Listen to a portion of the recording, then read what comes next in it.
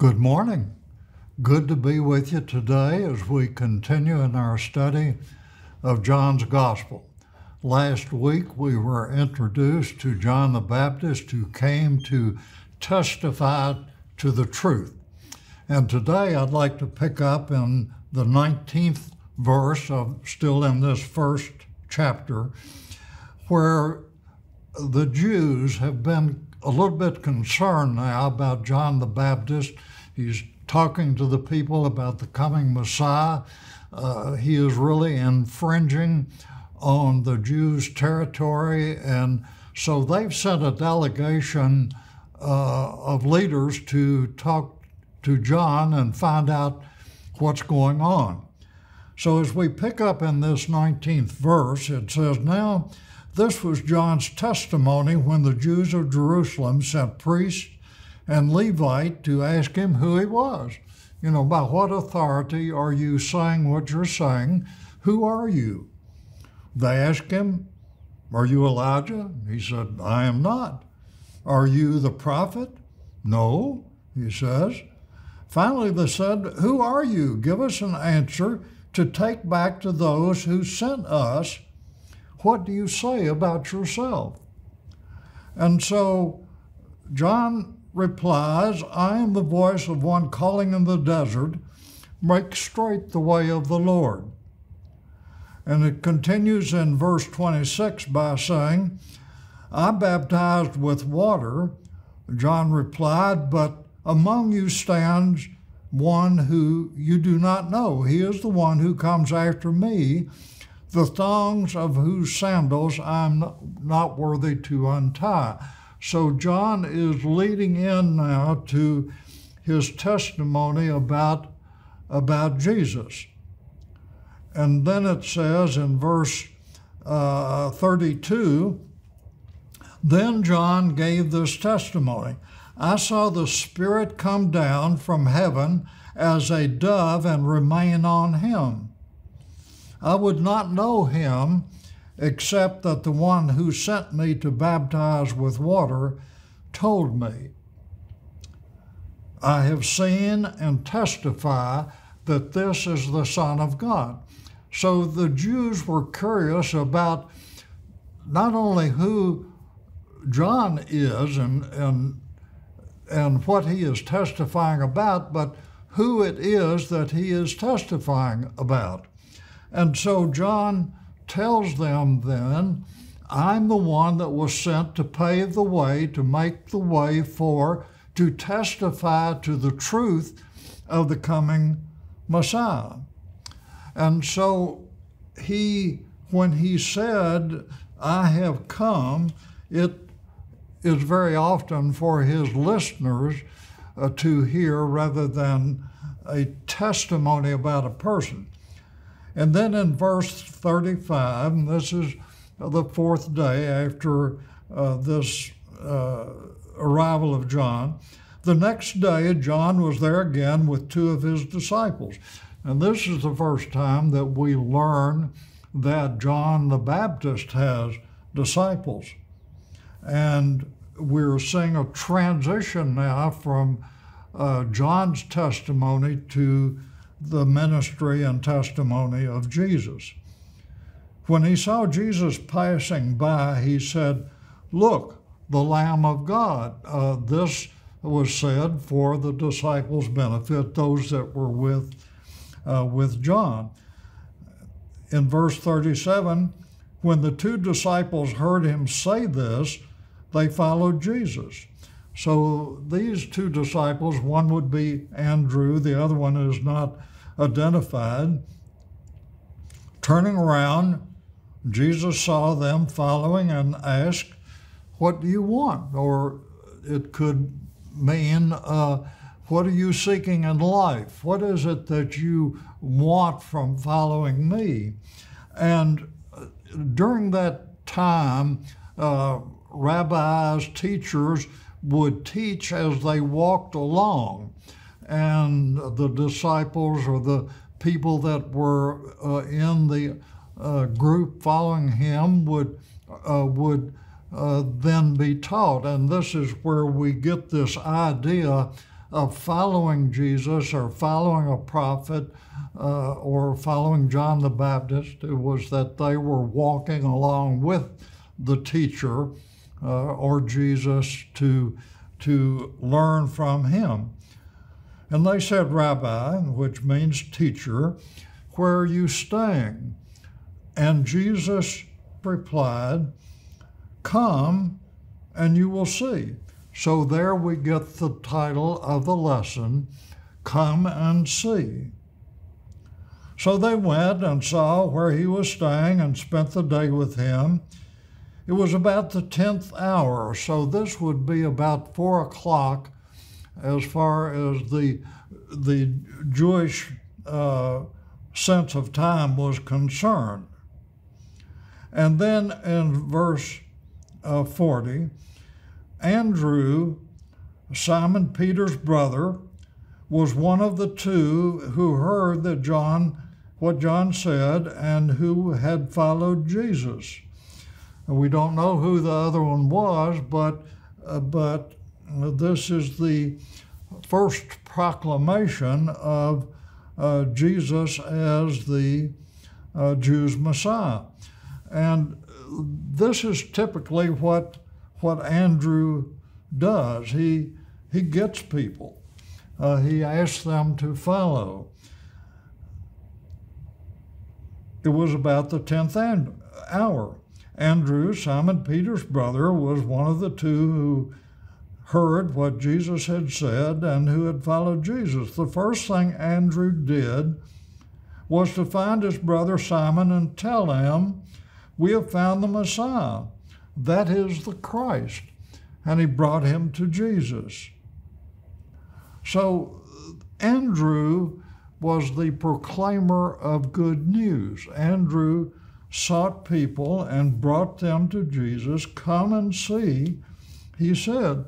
And so he brought his brother to see Jesus, and Jesus looked at him and said, and we read about this in that 42nd verse, Jesus looked at him and said, you are Simon, son of John.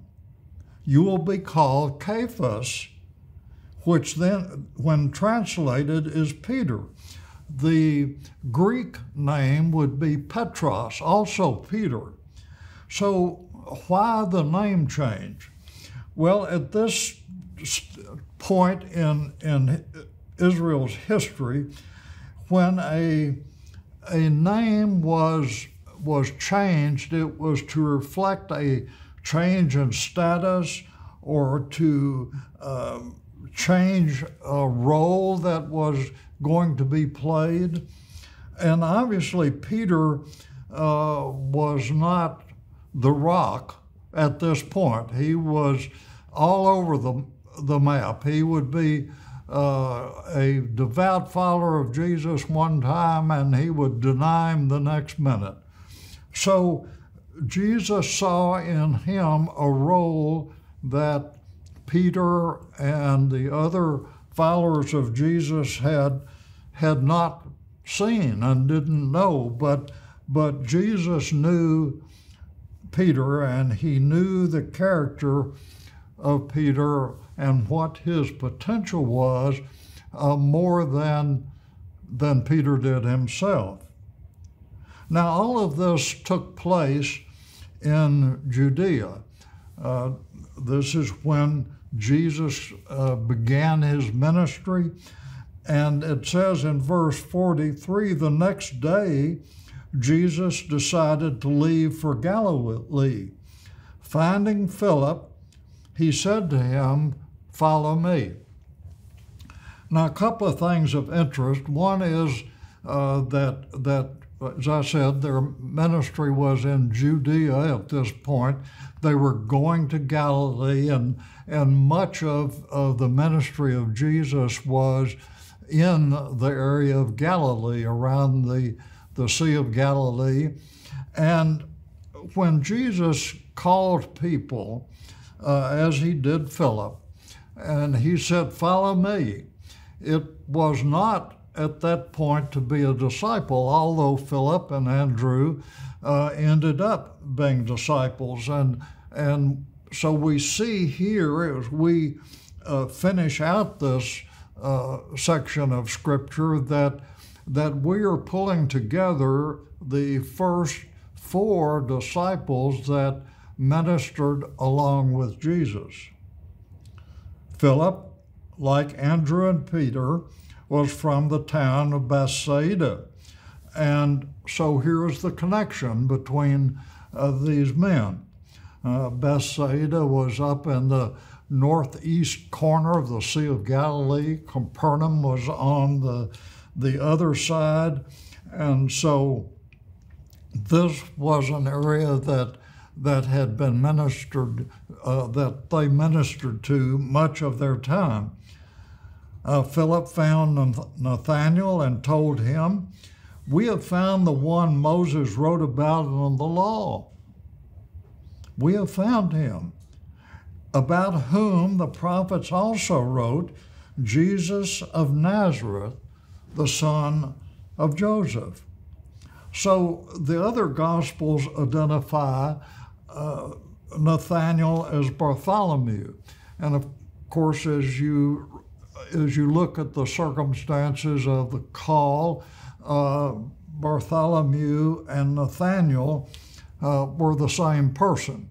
So here we have all 4 of these first disciples that Jesus had called. And Nathanael replied, "Can anything good come from there?" Nathanael asked. This was a small, insignificant village. What can come out of that? Certainly not. And Philip says, "Come and see." And I find that very interesting. As we follow Jesus and as we are called to be witnesses to the world, we often fret about what we're going to say. How are we going to share our faith? And what are we going to say to people that we want to get them interested in being a disciple of Jesus? And Philip said very simply, "Come and see. Come and see. See for yourself this man Jesus that came into the world to save man from their sins, to provide an opportunity for salvation." "Come and see," said Philip. Didn't argue, didn't debate. Not much is gained in that approach usually. When Jesus saw Nathanael approaching, he said to him, "Here is a true Israelite in whom there is nothing false." So that meant that Nathanael did more than just punch the ticket. He didn't just go to church and go home. He didn't do any thing more than devote his life to Jesus. He was the true Israelite in whom there is nothing false. He followed God and obeyed the commandments. He didn't just go punch his ticket and leave. Well, Nathanael, of course, asked, "Well, how do you know me?" It was not sarcasm. It was a request for an honest answer, an honest inquiry. How do you know me? And Jesus answered, "I saw you while you were still under the fig tree before Philip called you." Could be that he was in the shade of the fig tree, listening to a rabbi teach.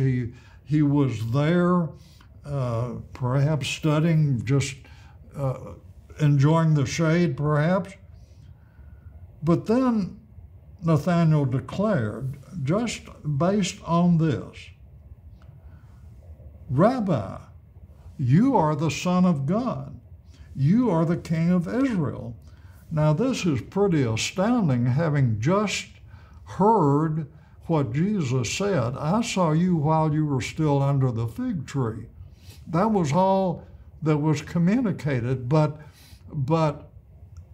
Nathanael declared Rabbi, which would essentially place him under Jesus as a teacher, under his control, the Son of God. That would be blasphemy if it were not true. And you are the king of Israel. Treason. They had a king. So Nathanael was very forthright in his confession of faith. Pretty astounding. And in verse 50, Jesus said, "You believe, because I told you I saw you under the fig tree." In other words, it's not what I said, it's what in terms of who I am, but the fact that I saw you under the fig tree, you believe. He said, but you will see greater things than that. He then added, I tell you the truth.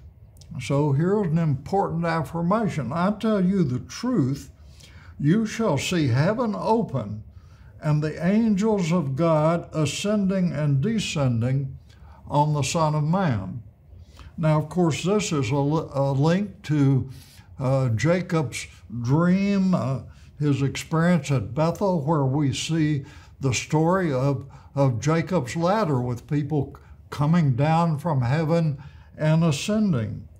And we see this finality, if you will, in this first chapter where much of Jesus' power is being revealed. And you're seeing the disciples learn about calling people, and we see the activities of Nathanael, and in fact, in the story of the 5,000 fish, the people that were fed by the bread and the fish that the young boy had. Who found the young boy? It was Nathanael. So without that event in Nathanael's life, in the life of Jesus, where would the feeding of the 5,000 have been? Where would that story have gone? What a wonderful introduction to Jesus' presence with man to provide salvation for all who believed and all who followed him. Let's pray together. Father, I just thank you for this message in John's Gospel. I thank you for the blessings it brings, the learning it brings. Father, I thank you for this season of year that we prepare during this time of Advent, where we will look to celebrate your birth. Father, I pray for those that are traveling, for those that are ill, recovering from surgery. I just pray, Father, for our church and its leadership as the season progresses. Father, bless them, use them to your glory and honor.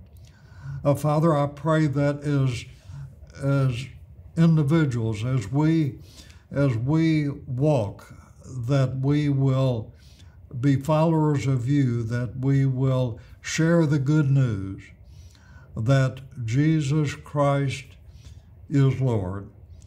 And we pray all of these things in the mighty name of Jesus. And all God's children said, amen. God bless you.